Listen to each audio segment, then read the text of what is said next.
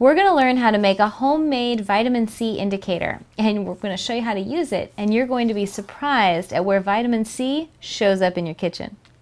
So in order to do this project, you're going to need some distilled water. If you don't have distilled, just make sure that it's filtered somehow to get as many of the trace minerals out of it. So when you do your test, you're really testing the food and not the stuff that's in your water. So you need it as clean as possible. You're also going to need a stove and a saucepan with some adult help.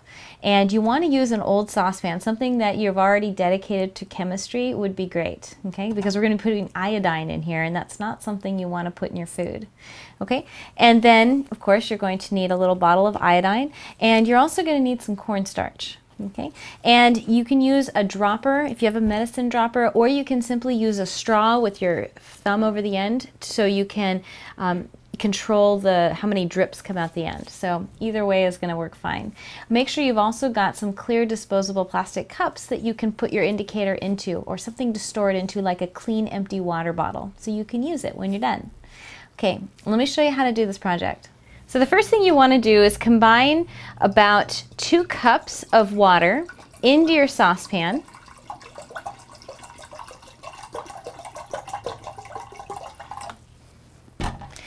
And then add a tablespoon of starch. Okay, and go ahead and mix it up. Okay. And then go ahead and turn on your stove and bring this to a boil. After your mixture comes to a boil, go ahead and turn off your stove and allow the mixture to come to room temperature before you add the next ingredient. So I've poured a couple of tablespoons of my cornstarch and water mixture into this small container, and now I'm going to add about 10 drops of iodine.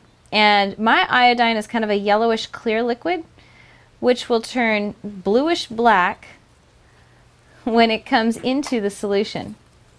Okay, and you can either mix it up with a disposable spoon, or you can put a top on, okay, and mix it up that way. So now I have my indicator ready to go. So one of the things I want to test is orange juice. So I put some orange juice in a container, and using either a straw or a medicine dropper like this, I'm going to add a couple drops to my orange juice and see what happens. You can put the top on, mix it up. My orange juice stays a pretty light color. The lighter the color, the more the vitamin C. Okay? And so let's try something with almost no vitamin C in it. So what do you think about milk? How much vitamin C does milk have? Let's find out. So go ahead and put a drop or 2 in there.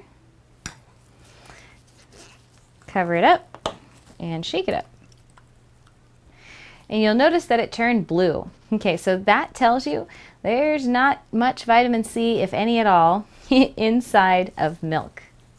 And this milk was actually rice milk. So this isn't milk from a cow. What do you think would happen if you used the milk inside your fridge? Now there are other substances you can check out as well. So you can test this out on grapefruit juice and orange juice and lemon juice and lime juice and milk and water and soda, all different kinds of things. But you may be wondering, how do I test something like a spinach leaf? You know, I can't just mix up a spinach leaf in here.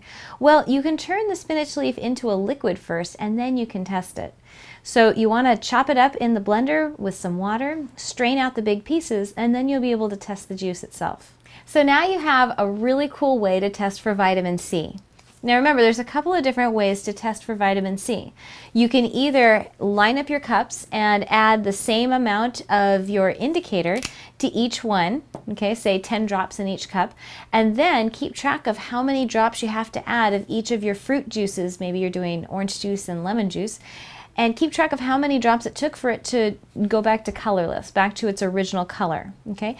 Or you can simply have the same amount of juice in each cup, like a tablespoon of lemon juice, a tablespoon of grapefruit juice, a tablespoon of apple juice, line them up all that way, and then keep track of the color change as you add 2 drops of indicator to each cup, or however many drops you want. Okay, so there's either way. This is a great experiment to keep track of in a scientific journal.